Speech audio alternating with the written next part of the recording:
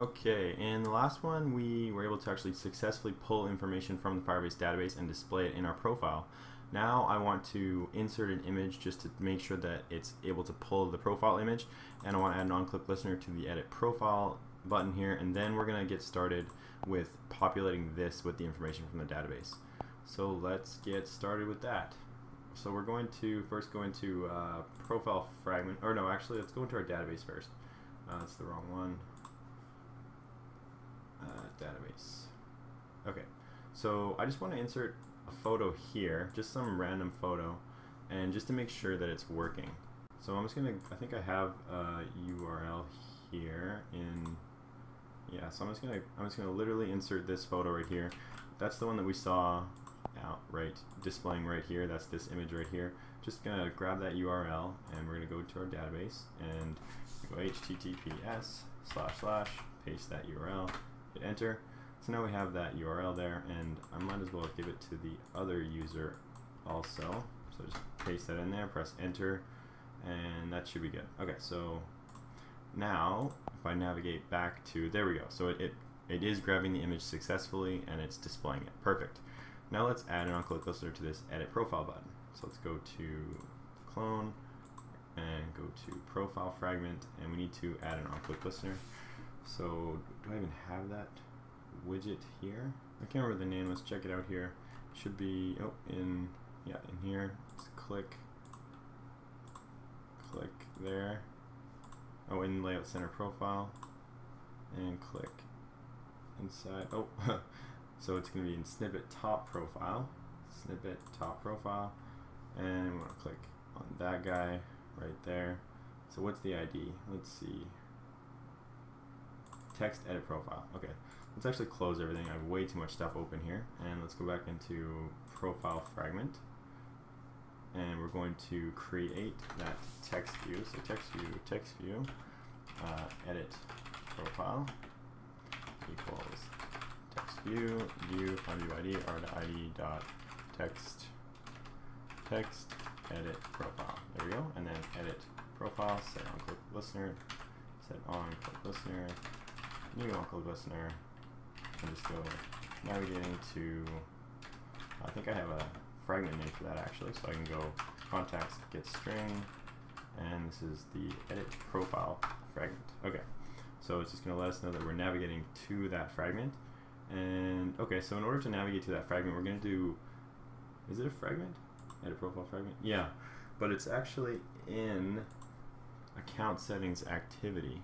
So we're going to have to do some finagling here, because we're going to need to go to Account Settings Activity and then go to Edit Profile Fragment, because currently there's two options in Account Settings Activity. You can either sign out or go to Edit Profile. These are both fragments. So we need to navigate to Account Settings Activity and then automatically navigate to the Edit Profile screen.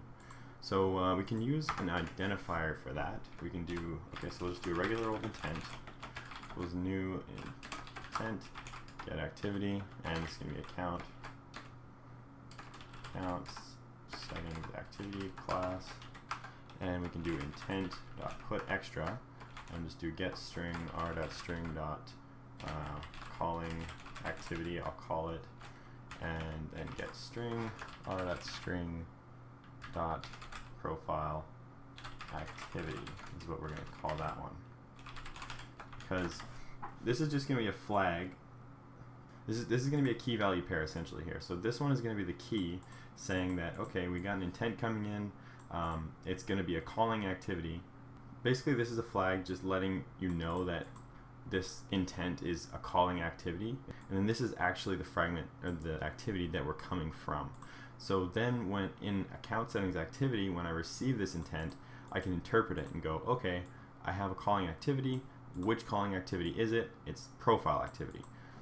And if we go directly from profile activity to Account Settings Activity, then we can write some logic that will automatically take us to the Edit Profile Fragment. Hopefully that makes sense. You'll see it in action in just a sec here.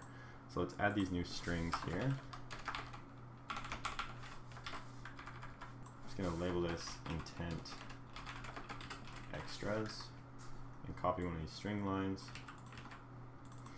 Continue calling activity It's just going to be literally calling activity, and I guess I'm going to need to do activity names. Same, oops, copy this again, and we're going to be coming from profile activity, so I can just do profile activity, and we can close that. So those are all good now, and then we're going to start the intent, or start the activity with the intent. Okay, so that's fine. And do I want to call finish here? That's the next question. I don't think so, because we want to be able to navigate back to that activity, so there's no need to finish it.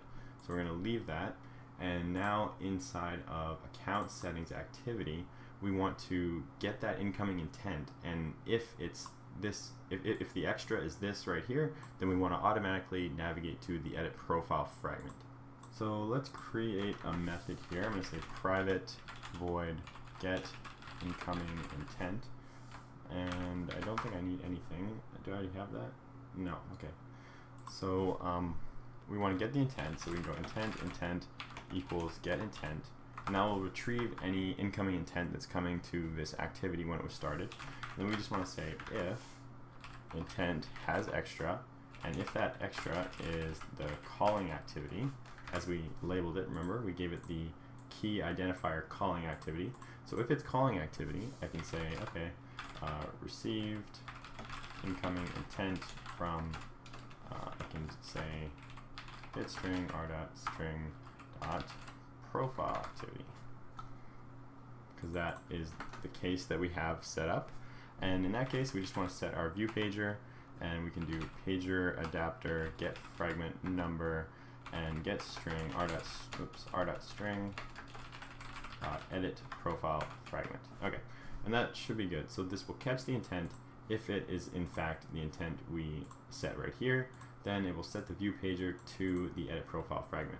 So now what we got to do is set this in onCreate, so get incoming intent, and that should be good. So let's run that and test it. All right, so we'll go to the profile over here, and that stuff's all looking good. Now let's click on the edit your profile button here, and there we go. It does take us successfully to the edit profile fragment, which is exactly what we want. So and this still works. We can click there, we can go to the same place, and it's looking pretty good.